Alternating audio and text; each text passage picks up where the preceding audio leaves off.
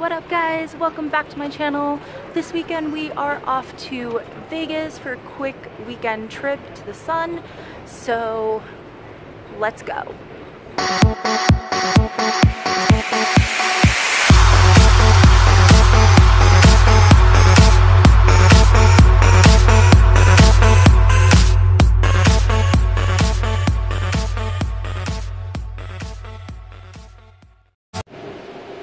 Hey guys, so we just landed in Las Vegas. We need to get to our hotel, which I'm staying at the Flamingo. So you have so many options. You could go high roller and go take a limo. They have Ubers and Lyfts, obviously taxis, but I prefer taking the shuttle. There's a couple different companies in Vegas that you can take. It's about $15 round trip to any of the hotels on the strip. So we're gonna go grab our ticket, get on our shuttle, and head to our hotel, and I will see you guys later.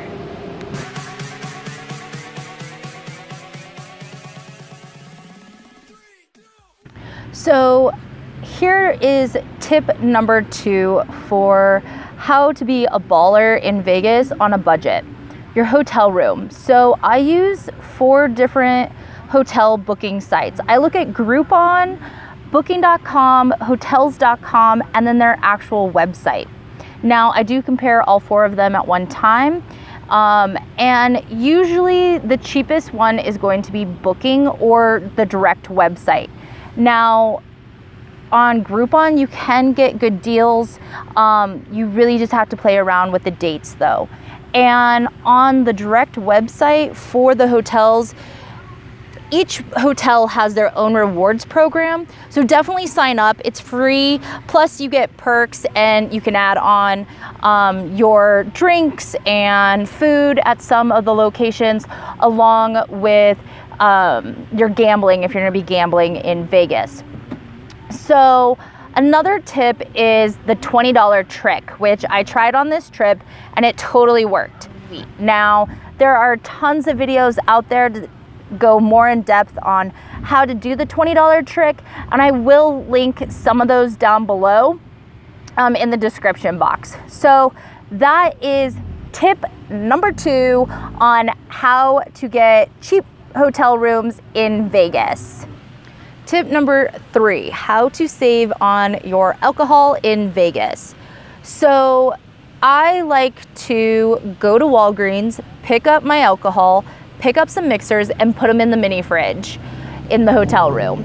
You're gonna save money this way, mixing your own drinks and walking around the strip with them, instead of buying them on the strip, because you can be spending anywhere from $10 to $20 on one drink.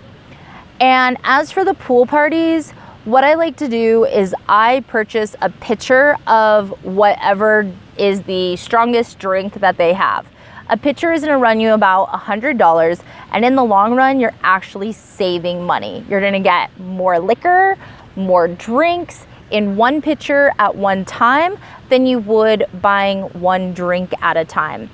I was just in Vegas for this last weekend, and we bought one drink, a vodka 7-Up, and it cost me $20 for a red cup sized drink, where a pitcher is gonna be 8 drinks, more alcohol, and I just throw some straws in there, make some friends, and I spend $100. Now, it seems like a lot in the beginning, but you're actually saving in the long run, because you're gonna drink that pitcher for a longer amount of time. So that is tip number 3, how to save on alcohol. Tip number 4, how to get into the clubs and pool parties for free. Yep, you heard me correctly. I said for free. Now, what I like to do is I use Instagram for this. I go in, I do a search, and I'll type in Vegas nightlife or Vegas pool parties, and the hashtag will come up. Click on that hashtag, go and into the current section of Instagram, and it's gonna give you a long list of every DJ playing at what nightclub, what pool party, and there's gonna be a phone number. What you're gonna do is you're gonna text that phone number and that's going to be the promoter. You're going to give them how many girls, how many guys are in your party, and they'll give you a confirmation letting you know that they're on their guest list, who to say you're with, and you're in. It's as easy as that. So when I was just in Vegas this last weekend, we went to 2 pool parties. We went to night swim at the Encore Beach Club at the Wynn, and then we went to the pool party during the day also at Wynn. Both of them had top headlighting EDM DJs, and on Friday night when we went, it was $65 for guys to get in and $45 for girls to get in. We got in for free. Plus, we also got free drinks. Now, if you're a group of guys, I'm sorry, it usually is equal amount of girls and guys to be on the guest list. That's number 4, how to save and get into some of the best DJs, you guys, in Vegas for free.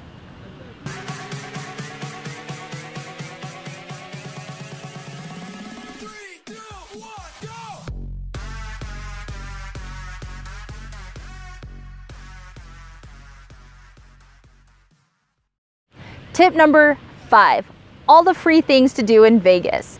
Now, Vegas has quite a lot to do that's free. You can go see the Bellagio fountains, for instance, or you can just walk around on the Strip and go look at all the really cool interactive pieces that they have. The hotels themselves are pretty cool to just go check out.